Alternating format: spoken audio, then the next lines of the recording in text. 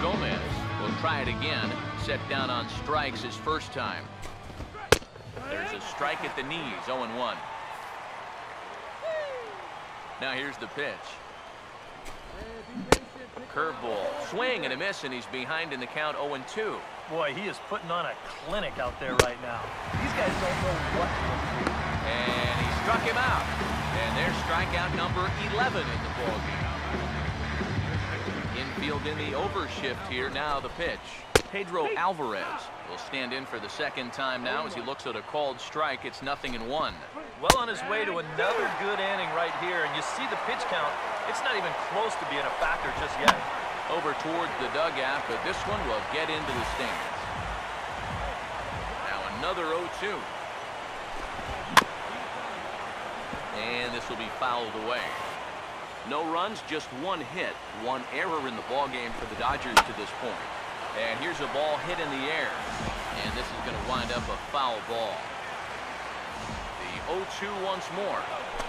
And he's got another one here. 12 punch-outs now in the ballgame, and that'll end the inning.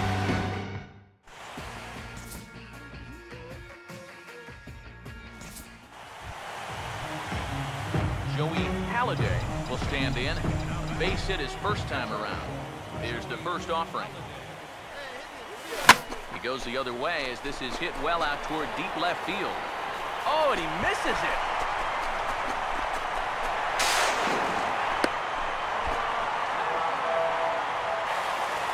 Yeah, it looked like a fairly routine play there.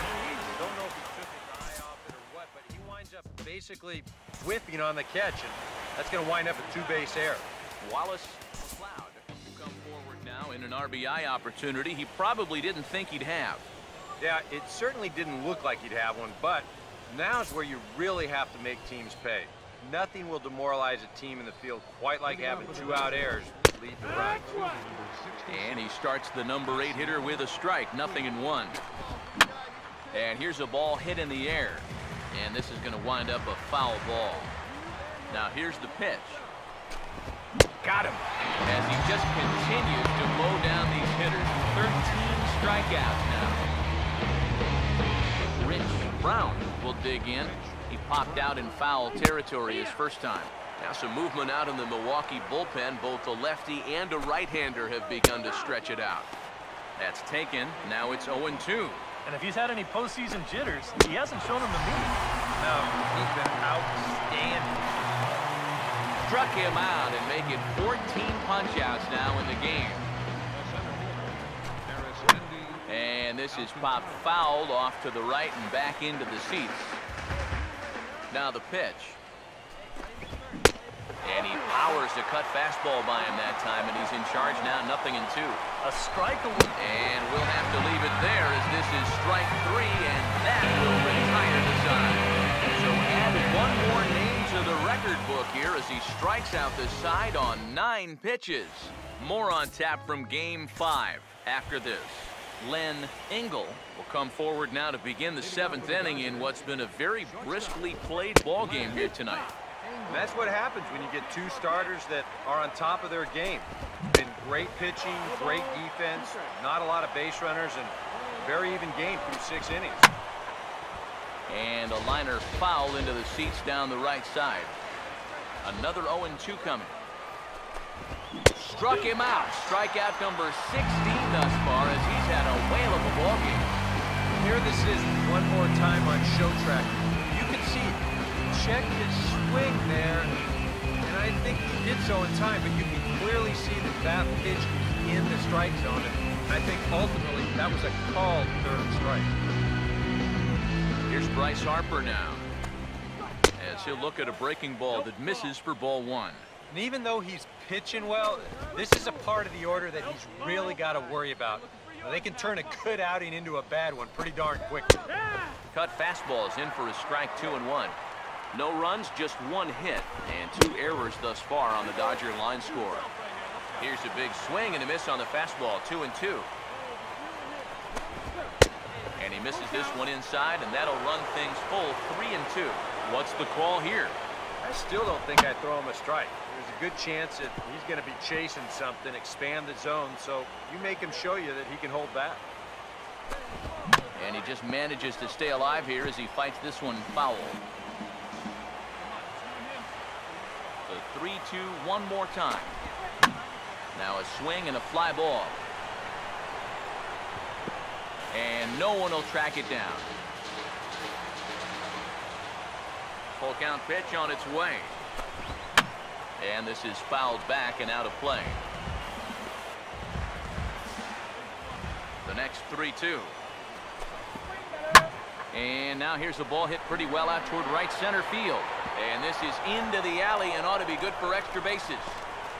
And he'll round it and try for third. The relay throw, the tag, and he's out at third. And a poor decision to try to stretch it that time. That's a long walk back to the dugout after that. He's already in scoring position. Remember, he's the tying run, too.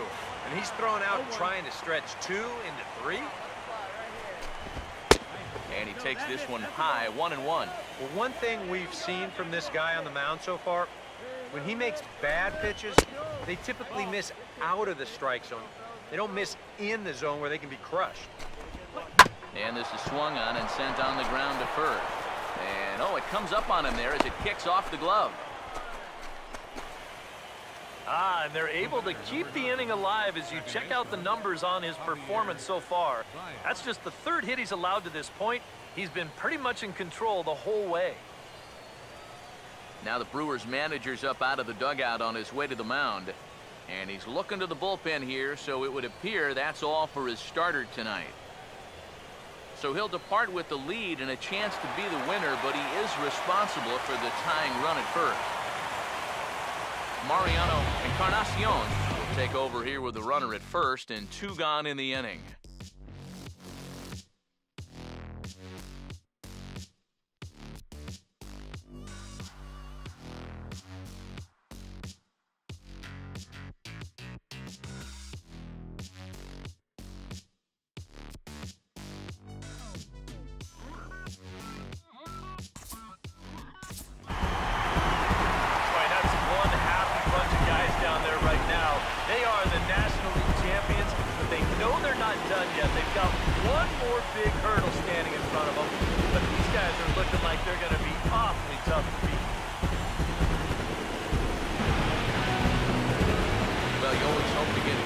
From your starting pitcher, but this man went above and beyond in this one. He's our top player of the game.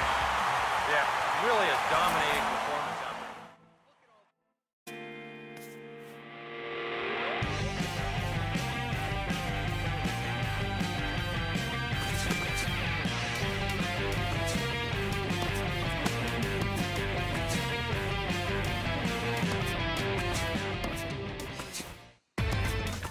Inside the Show with Justin Allegri.